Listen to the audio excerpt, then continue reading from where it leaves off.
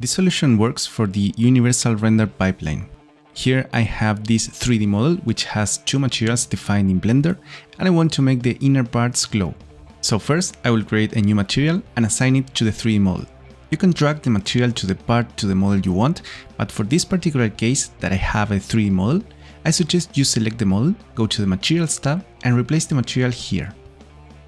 Now, let's select the material, enable the emission checkbox and choose a color.